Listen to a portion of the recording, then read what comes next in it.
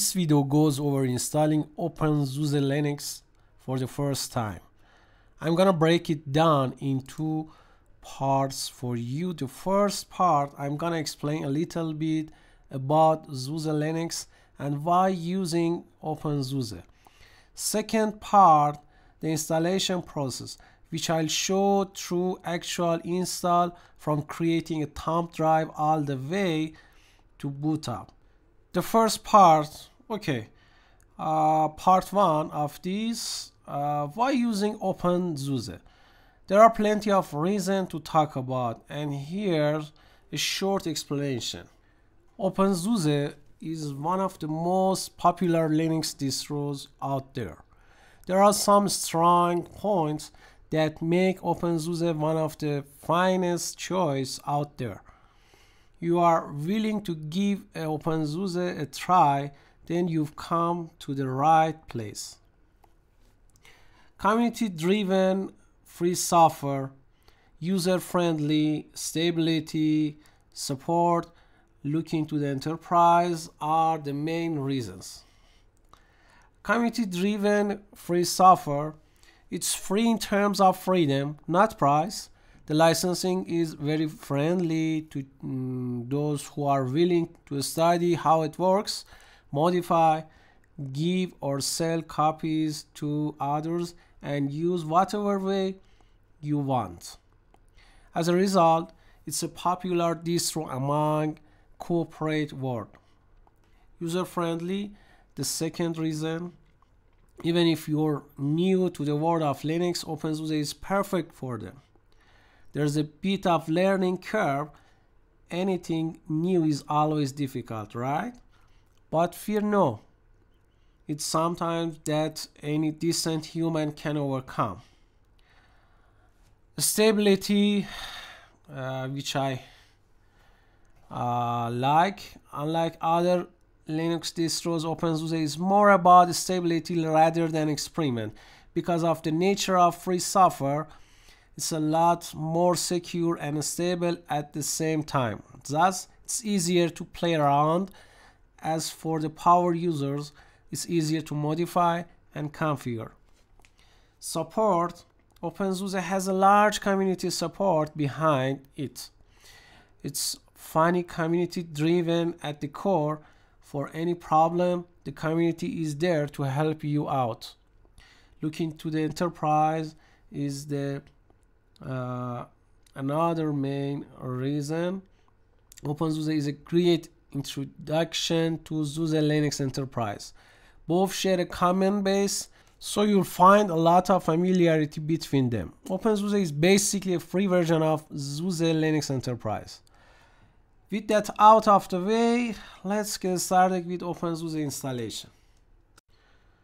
Before installing OpenSUSE, we need a few things. First of all, let's decide which flavor to choose. There are two flavors of OpenSUSE: Tumbleweed, a rolling release, and Lib, a regular release.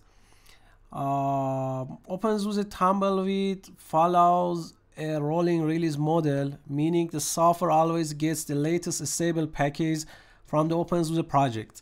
OpenSUSE Lib, on the other hand, follows the regular release model. It's released once a year with security and stability updates. There won't be any significant change until the next annual release. Interestingly, OpenSUSE Lib shares a common base system with SUSE Linux Enterprise, as I said. Tumbleweed is recommended for developers, OpenSUSE contributors, and Linux enthusiasts, whereas Lib is recommended for system admins, enterprise developers, and general users. Please go on OpenSUSE Lib website and get OpenSUSE Lib. I'm gonna installing this version of SUSE Linux. You can create a bootable media in several ways. After you have obtained the OpenSUSE installation DVD image, burn it to a DVD or create a bootable USB stick using live USB creator called Rufus. ECHA or boot ISO. All of them are easy to use. Don't worry about that. And I would say that you need some requirements, at least 2 gigahertz dual core processor or better, 2 gigabyte system memory, over 40 gigabyte of free hard drive space, either a DVD drive or USB port for the installation media, and internet access is helpful and required for the network installer. Let's dive into the installation process. Use these instructions if there's no existing operating system on your machine, or if you want to replace an existing Linux system. First of all, make a full backup of whole data if you are going to install on your laptop or PC. If you are afraid of making a quick jump to OpenSUSE or data loss, why not trying it out through virtualization? VirtualBox and VMware Workstation, both of them are good virtualization software. All the installation process works the same. I'm gonna explain the installation process over VMware Workstation. First, you need to create a new virtual machine. Follow me the instruction. Click on File, New Virtual Machine. You can choose typical or custom. Click on Custom, Next. Select hardware compatibility, ESX 6.5. It's a good choice. Next. Select the ISO image. I've downloaded before that. OpenSUSE lib, the latest version 15.3. Click on Next. I want using UEFI feature during installation, and I think there's a bug when you select operating system on Linux. You will miss the UEFI feature. So I select Microsoft Windows, and then I'm going to change that. Select your virtual machine location.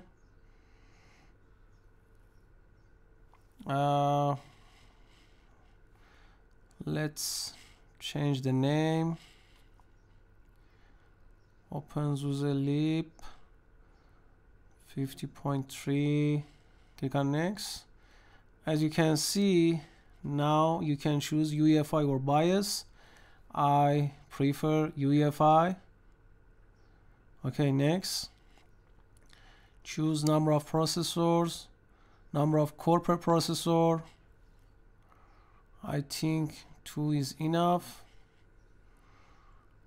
Next. Select your memory. 2 gig. I can increase to 4 gigabytes. Okay, next. Network configuration, you can use bridge networking, NAT, or host only networking.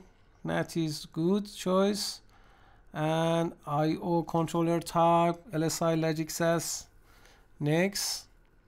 Virtual disk type.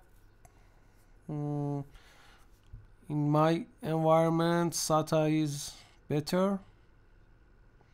Next. And this configuration. Next. Select your set your size.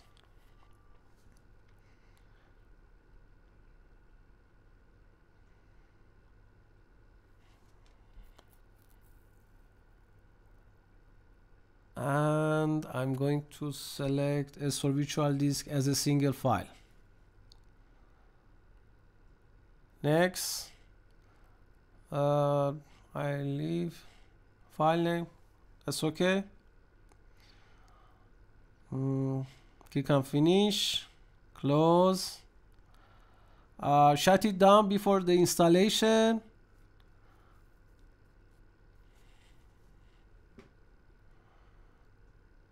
We have to change some configuration. Click on settings, go on options, and change guest operating system type to Linux, and also select SUSE Linux Enterprise 64-bit version 15. Save. Okay, that's it. I've created a virtual machine before. I'm going to install on this virtual machine. Configurations are the same as I've created recently.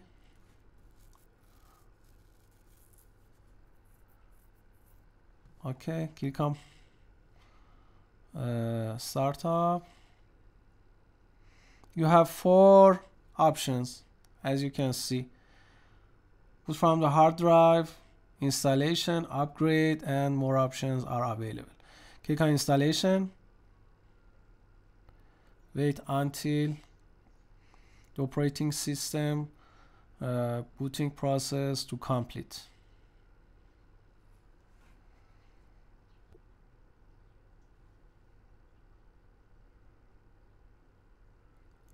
Loading basic drivers.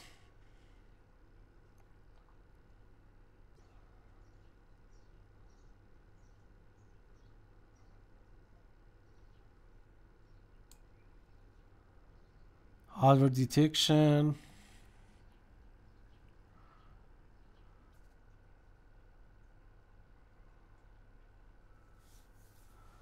Okay, graphical installer is available now. Process of installations are easy and most of them are automated.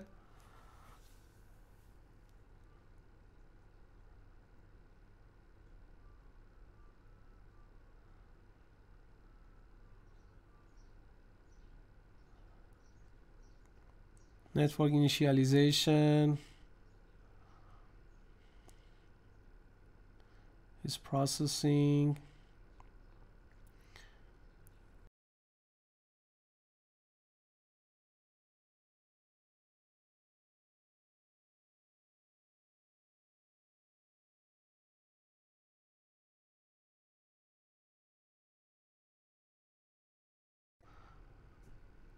The language and keyboard layout are initialized with the language setting you have chosen on the boot screen.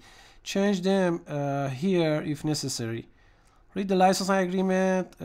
It is presented in the language you have chosen on the boot screen. License translations are available. Proceed with next.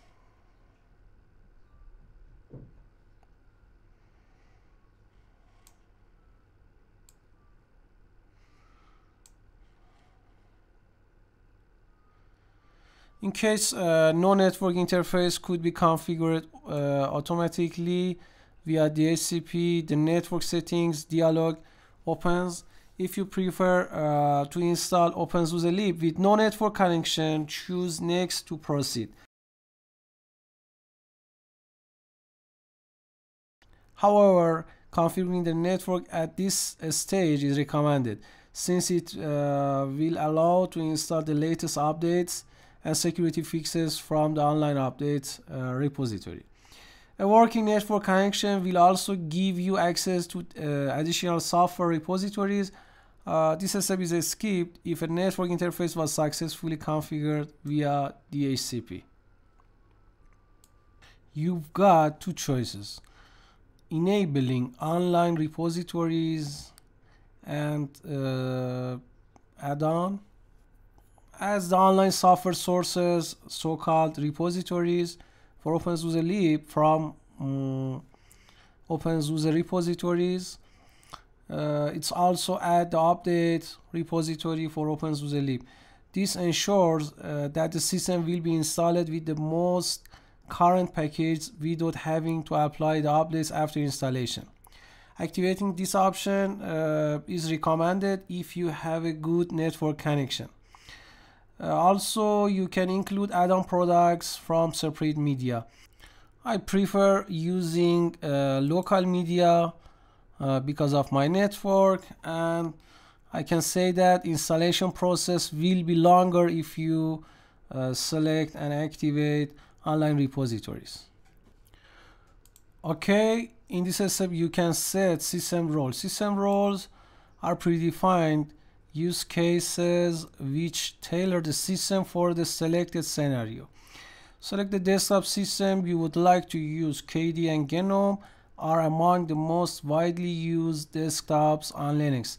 If you prefer a different desktop, choose other for more options.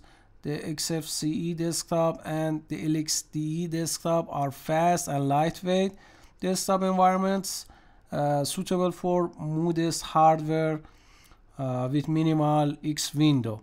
Install a graphical window manager that allows to running standalone X applications, and choose Windows but doesn't provide the usual integrated desktop functionality. In minimal server selection text mode, only console terminals are available. I'm going to select desktop with KDE Plasma. Okay, next step. Review the partition setup proposed by the system if necessary. Change it. You have the following options: edit proposal settings, create partition setup, expert partitioner. Edit proposal settings lets you change options for the proposed setting but not the suggested partition layout itself. Create partition setup, select a disk to which to apply the proposal, and expert partitioner opens the expert partitioner. To accept the proposed setup without any change, you can choose next to proceed, but I would like make a little bit change and explain more on this step. Let's start with current proposal.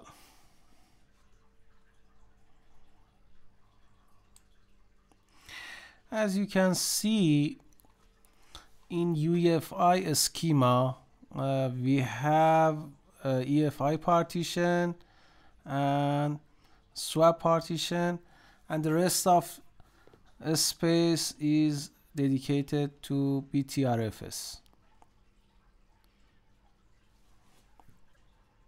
Let's back and select next option. I select my disk and create first partition for EFI.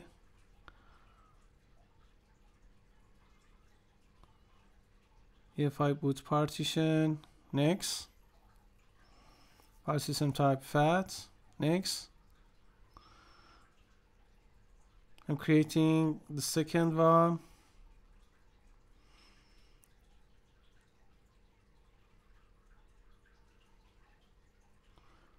For boot partition.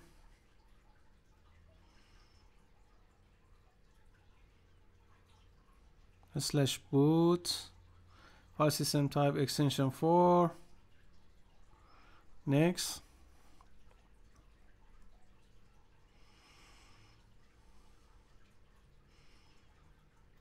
I'm creating swap space. Now, next. Swap. Next. The next partition is / I think 15 GB is desired.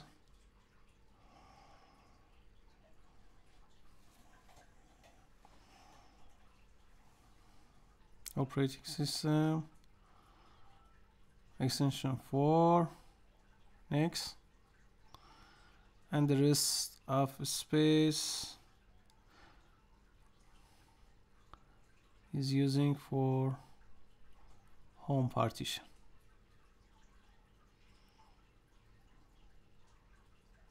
You can next home. I change to extension 4. You have a lot of choice for selecting file system. My current layout is created, as you can see. Click on next or next step. Select the clock and time zone to use in your system. To manually adjust the time or to configure an NTP server for time synchronization, choose other settings. I easily select my time zone and click next. Okay, next step. To create a local user, type the first and last name in the user's full name field, the login name in the username field, and the password in the password field. I'm going to define my username and password. The password should be at least 8 characters long and should contain both uppercase and lowercase letters and numbers. The maximum length for password is 72 characters, and passwords are case sensitive. For security reasons, it's also strongly recommended not to be able to automatic login. You should also not use this password for the system administrator, but rather provide a separate root password in the next installation step. Proceed with next. Type a password for the system administrator account. This step is skipped if you have chosen use this password for the system administrator in the previous step. You should never forget the root password. After you entered it here, the password cannot be retrieved. I prefer creating a local user on each system. It's more secure and better than defining root password and activating root account for login. Okay, next screen. Use the installation settings screen to review and if necessary change several proposed installation settings. The current configuration is listed for each setting. To change it, click the headline. Some settings such as firewall or SSH can directly be changed by clicking the respective links. In software section, the default scope of software includes the base system and X window with the selected desktop. Clicking software opens the software selection and system tasks screen, where you can change the software selection by selecting or deselecting patterns. Each pattern contains several software packages needed for specific functions, for example, web and LAMP server or a print server. You can find more information on SUSE website for detail, and also you can browse yourself. In booting section, this section shows the bootloader configuration. Changing the defaults is only recommended if really needed. Also, you can change firewall and SSH settings. Default system target. By default, the system boots into the graphical target with network, multi-user, and display manager support. Switch to multi-user if you don't need to log in via display manager. And also system, view detailed hardware information by clicking system. In the resulting screen, you can also change kernel settings.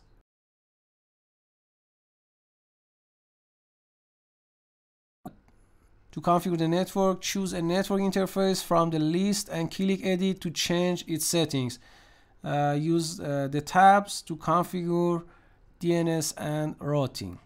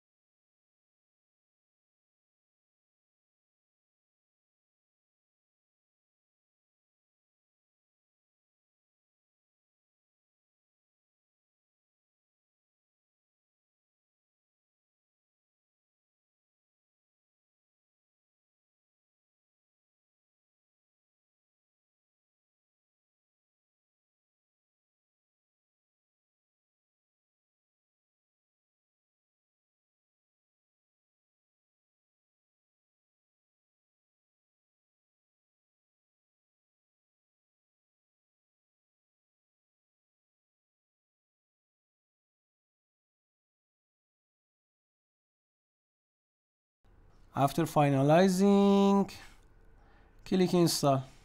Depending on your software selection, you may need to agree to license agreements before the installation confirmation screen pop-ups.